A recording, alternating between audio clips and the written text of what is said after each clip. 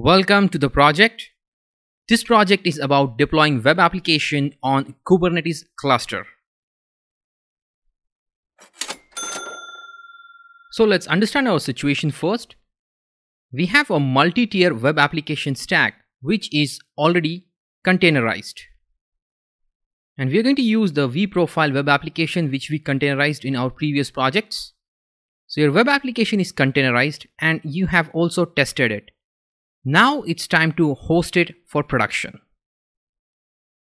Running containers for production is a little different. The requirement could be you need high availability so your containers don't go down, and also high availability on your compute node.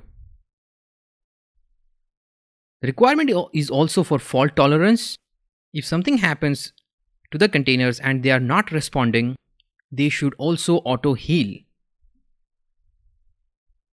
It should be also convenient to scale containers and also the compute resource on which your containers are running. Platform independent and also portable, flexible, agile. So we should be able to run our containers on local, cloud, virtual machines, physical machines, and should be able to run on dev, QA, production, different environment easily and conveniently. We can use container orchestration tool Kubernetes. Kubernetes is today the best container orchestration tool in the market. It's very mature and a rock solid platform to run your containers for production. Let's also check some statistics.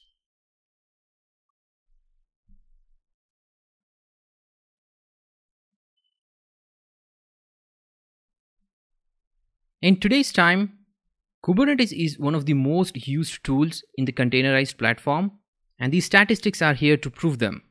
77% of containers today run on Kubernetes. If we include Redshift and Rancher, which are already built on Kubernetes, then it's 89%. 56% of the organizations have reported that they're going to increase the usage of Kubernetes in next 12 months, and that should be by end of 2020. From 2019 to 2020, there's 28% growth in usage of Kubernetes cluster for production containers. This is a huge number. So we can understand Kubernetes has taken the container orchestration or container world by a storm. So in this project, we are going to use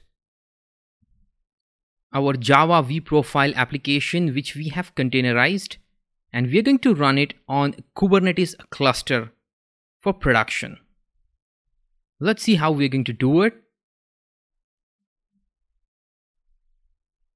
So we need a Kubernetes cluster already, and I'm going to use kops to launch my Kubernetes cluster. You can check the project of Kubernetes setup where I have explained how you can use kops to set up production grade Kubernetes cluster. We also need containerized application. We are going to use vProfile. We have already done a project on containerizing our vProfile application. So these are two main requirements. We need a Kubernetes cluster and we need containerized application, and we are using a vProfile application. So in vProfile application, we have a MySQL container that needs volume to store its data so we can have persistent data. So for that, we're going to create an EBS volume to run our DB pod. Then we're going to label node with zone names. We're going to create EBS volume in a zone, and we need our pod to be running on the same node or on the same zone where we created the EBS volume. So for this, we're going to label our nodes with zone names. So when we run our DB pod, we'll select node based on the zones. Once we are ready with all these steps,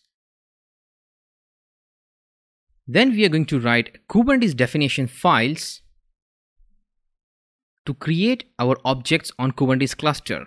We're going to use deployment, service, secret, and volume. So let's make it happen. The only thing I want you to do now is have a Kubernetes cluster created with kops, and also take note of your images which you have created in the containerization project. Alright, so let's make it happen.